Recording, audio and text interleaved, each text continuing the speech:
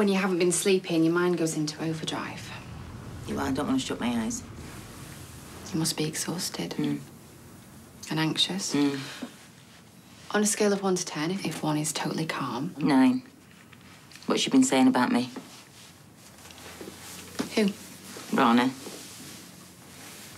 I know she's here. I know she is. Rana died, Carla. Don't you remember? The accident at Underworld?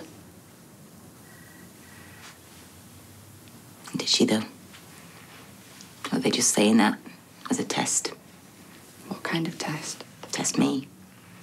Test of, I don't know, my badness. Is that a camera? No, that's just a little thank you present.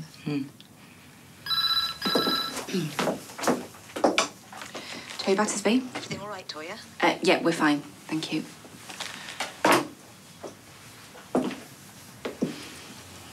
You must think I'm stupid. Look, you're in safe hands here.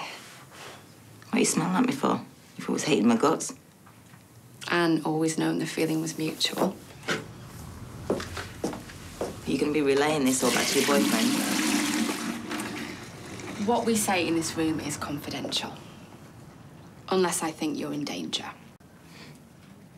How safe do you feel? Just stay here and put your feet up for a minute.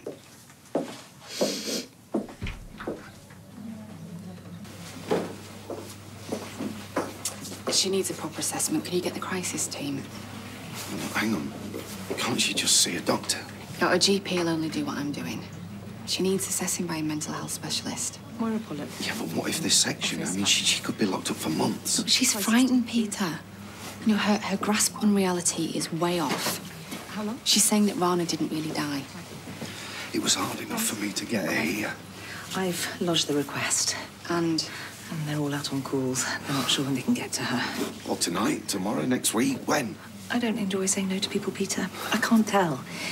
But when they do get to her, she'll be in safe hands. why don't you come through?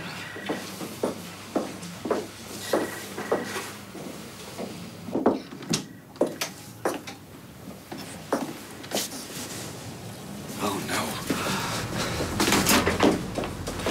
no. No.